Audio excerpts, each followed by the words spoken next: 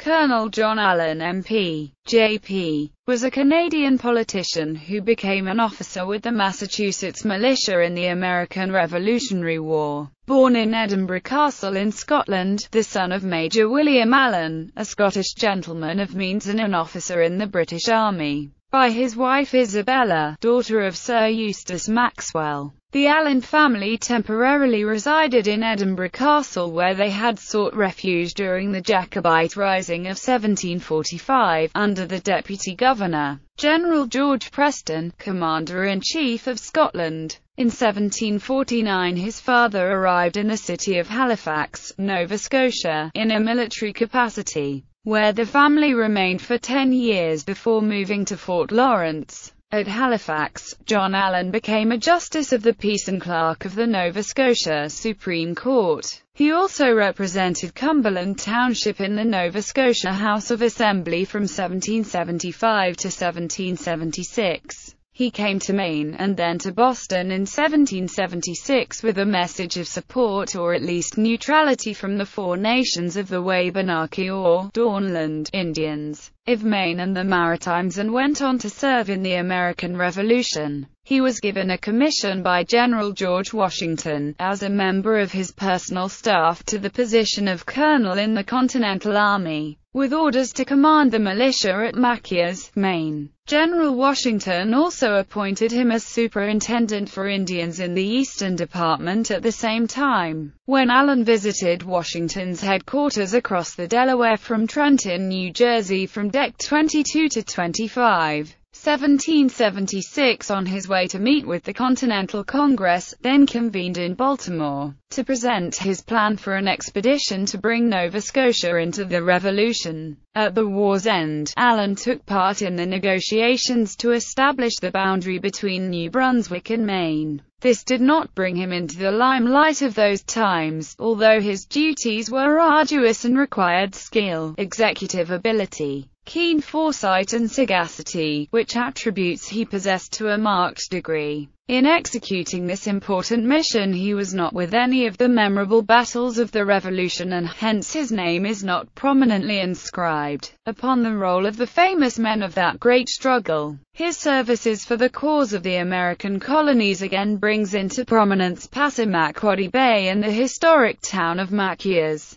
that being his headquarters. He died in 1805. Allan's sister, Elizabeth, married John George Pike, a Nova Scotia merchant and politician.